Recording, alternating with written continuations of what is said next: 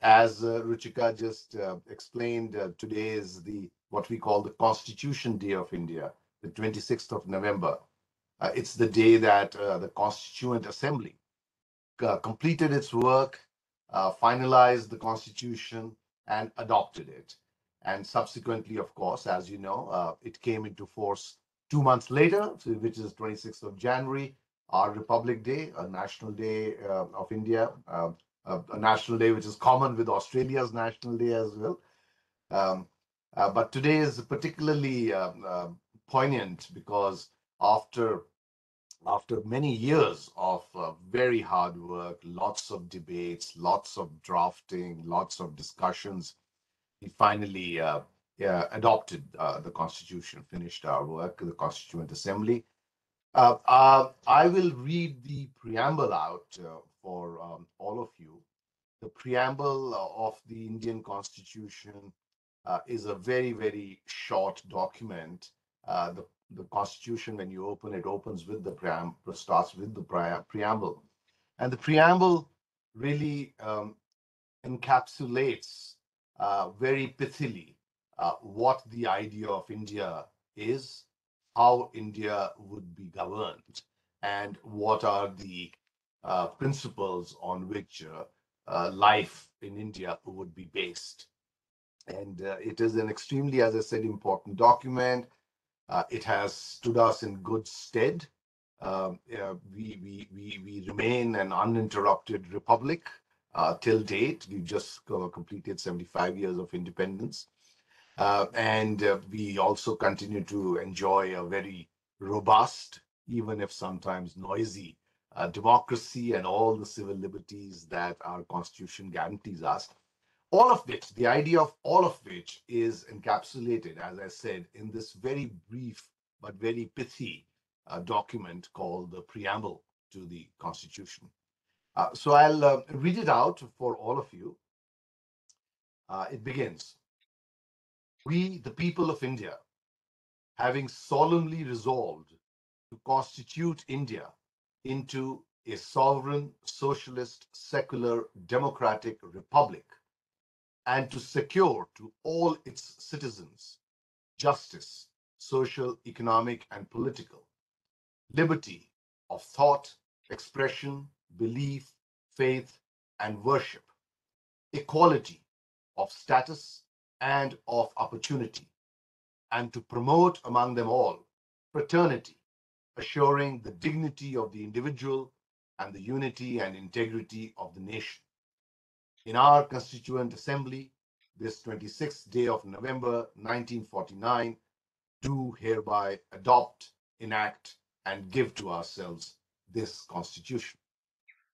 Thank you. That's the preamble, which, as I said, encapsulates the idea of India, the structure of India, and how its citizens will be governed and the rights that they will enjoy. Thank you for that opportunity, Ruchika, for me to read the preamble.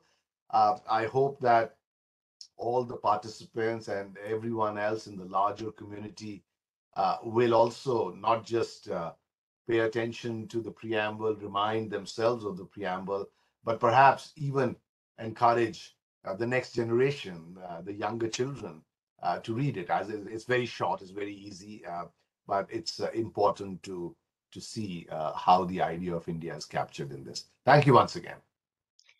Thank you, sir, for reading the preamble to the Constitution that embodies the soul and the spirit to the revered document, the Constitution. I would now request our esteemed guest today, Honorable Lisa Singh, who requires no introduction in the forum. However, I would take deep pride in reading out a brief introduction for ma'am. Honorable Lisa Singh is a former Australian senator and was the first woman of South Asian heritage to be elected to the Australian Parliament. Prior to the Senate, she was a Tasmanian State Member of Parliament and a minister in the Tasmanian government. She is currently the CEO of the Australian India Institute, a leading research and policy think tank advancing Australia-India relations at the government, business, diaspora, and academic levels. She is also Deputy Chair of the Australian Government's Australia-India Council and sits on the advisory board of the University of Melbourne Asia Link. I now request you, ma'am, to kindly give your talk on the strengths of the Indian Constitution. Well, namaste everyone, and thank you so much, Rachika, for that warm introduction. I'm very honoured to be invited to be part of today's significant occasion of celebrating India's Constitution on India's Constitution Day, and also to talk with you today about some of the strengths of India's Constitution. Can I start by acknowledging that I come to you today on the lands of the Wurundjeri people of the Kulin Nation here in Melbourne, and pay my respects to their elders, past, present, and emerging, as the First Nations people of our land that we meet on here. And also just to acknowledge and thank His Excellency High Commissioner, His Excellency Manpreet Vora, for reading out the preamble and, you know, sharing with us the significance of the soul and spirit of the Constitution from that preamble, those short words that mean so much. Also, to so many that are joined today, members of the Indian diaspora from all over Australia, academia, consulates, all Australians that are part of wanting to be part of celebrating India's Constitution Day. And also just to thank you know, all the organisers there at the India's High Commission for organising this special event. I think it is really significant and important, and provides that opportunity for India's thriving Indian diaspora, which is thriving here in Australia, to be part of recognising their democratic roots in terms of India's Constitution, and share that journey by celebrating this day. I think it's also important that we mark this day in Australia because, you know, we do have now the fastest growing diaspora in Australia being our Indian diaspora. And just as we have been celebrating India's 75 years of independence this year, part of that is also recognising India's Constitution, celebrating its strengths and how it's contributed to celebrating the strength of the Australia-India relationship in that sense. So because you've got, with that, two vibrant democracies that are underpinned by the values that democracy brings.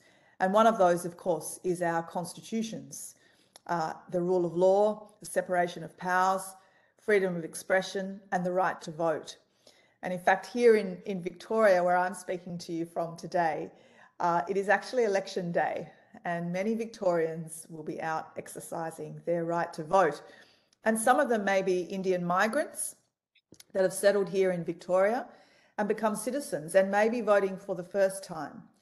And I think with that, they bring with them to Australia their deep understanding of democracy, of India's democracy, coming from the largest democratic country in the world. And we in Australia are so much more the richer for that. So India's constitution, adopted by the Constituent Assembly in India on November the 26th, this day, 1949, and enforced on January the 26th, 1950, which obviously we will mark soon as Republic Day and Australia Day combined. And this year marks the 72nd year of the existence of the constitution of the world's largest democracy. But it was only 7 years back that the Honourable Prime Minister of India, Shri Narendra Modi, while laying the foundation stone of the Ambedkar Memorial in Mumbai in 2015, declared that the 26th of November every year would be celebrated as the Constitution Day of India, marking one of the most important days in the history of modern India. As His Excellency has just read out for us all, the preamble of the Constitution of India broadly captures the philosophy and the objectives of the Indian Constitution. It asserts India to be a sovereign, secular, democratic, republic state committed to secure justice, liberty, and equality for the people, and for promoting fraternity, dignity of the individual, and unity and integrity of the nation. Borrowing provisions from multiple sources, including from the Government of India Act 1935 and constitutions of various countries like the United Kingdom, the United States, and Australia, among others, it is the lengthiest written constitution in the world.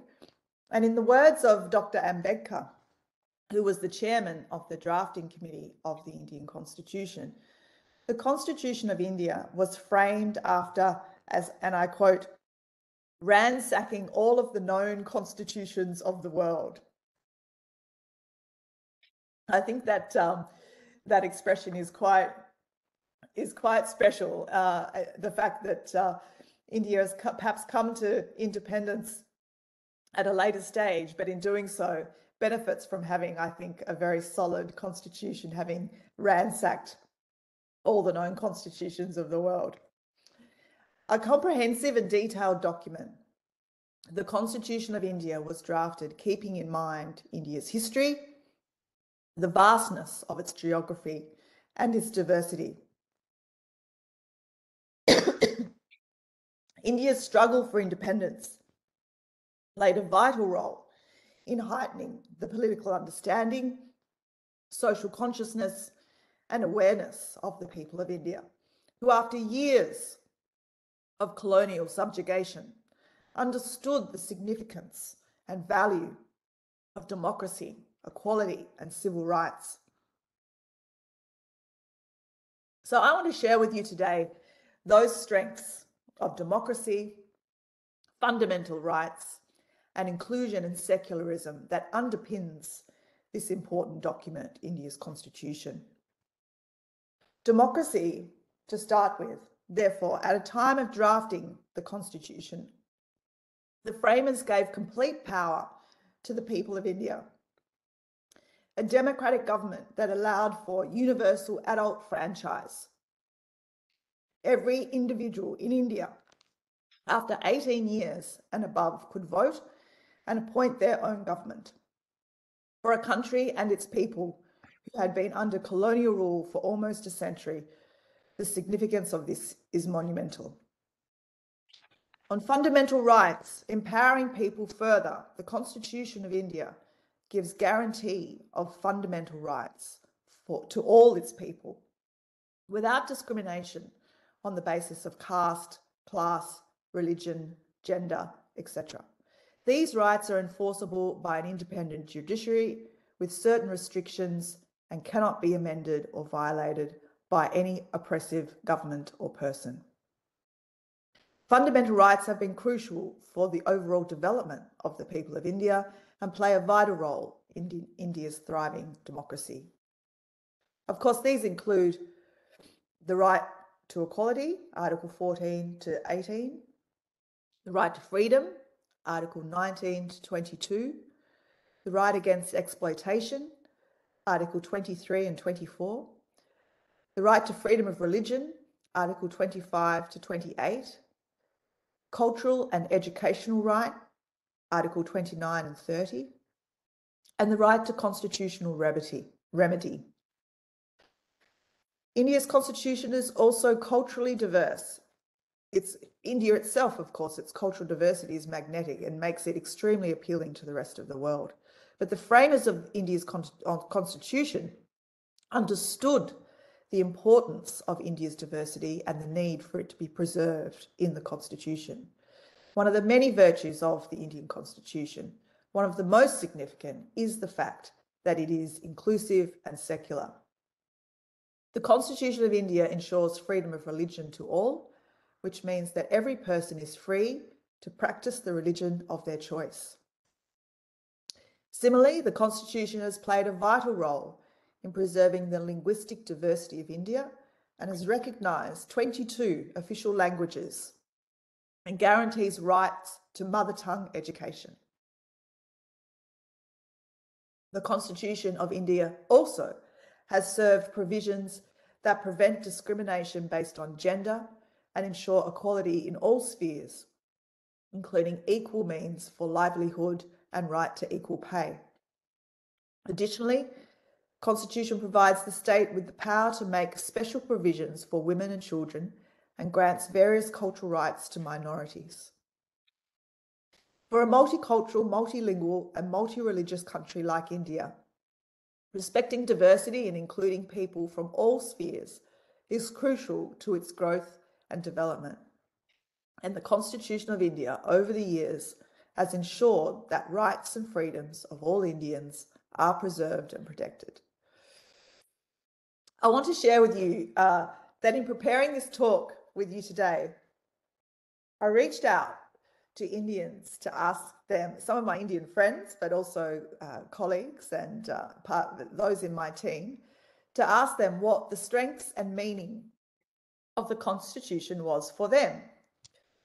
So I asked one of my interns, in fact, Tushar, to share with me what he felt were the strengths of India's Constitution, and now that he is a student here in Australia, how he carries that with him here and what this special day means for him. And I want to share with you what he said with me. He said, in my opinion, the biggest strength of India's Constitution is its inclusivity, namely the drafting of the Indian Constitution with the consideration of features included the constitutions of other countries such as Britain and the US, as we've mentioned, France, Australia, and so on. The features from the Australian Constitution, the concept of concurrent list, Article 108, the joint sitting of the two houses, and freedom of trade and commerce. So it's interesting how everyone takes something out of India's Constitution and actually finds threads that give it meaning to them. And I think this is because the Indian Constitution is a living document. In the beginning of my talk today, I noted that it has been 72 years since the Constitution of India came into force. And one of the greatest strengths of the Indian Constitution has been its ability to adapt to changing times. In the words of Dr. Ambedkar, Constitution is not a mere lawyer's document. It is a vehicle of life, and its spirit is always the spirit of age. I think this is where the Constitution of India is often referred to as a living document, which means that it is dynamic and can be amended with the needs of emerging times for the betterment of India and its people. And that indeed is not only a living document, it is a healthy document. Those who framed the Constitution were aware that they needed to develop a constitution that could survive evolving times and adapt to changes in society and the world. However, at the same time, ensure that certain fundamental aspects, which are key to India's core values, principles, and ethos, remain intact.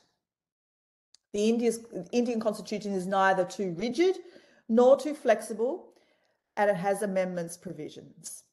It has been amended some 105 times since it first came into force on January the 26th, 1950.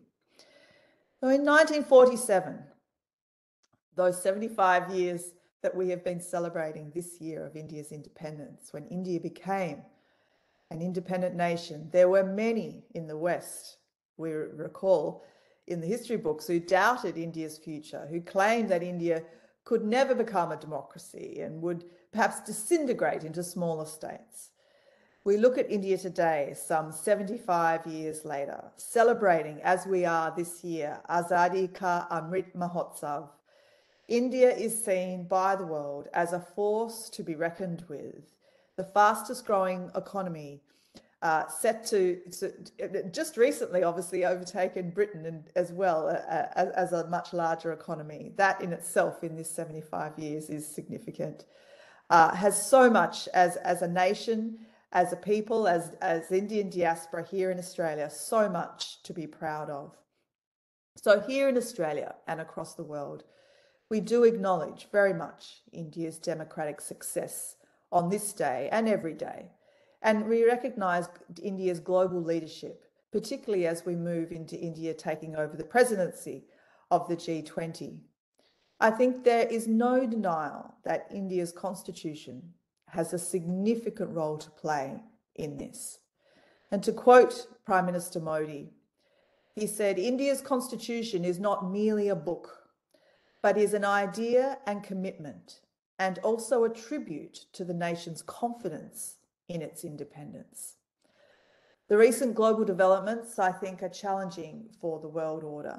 Powerful forces are questioning democratic systems and the rule of law in the world today. And that is where it's crucial for countries like Australia and India to come together, because we are two vibrant democracies with shared perspectives, common interests, democratic values, and we align in our energies and our strengthening in our relationship.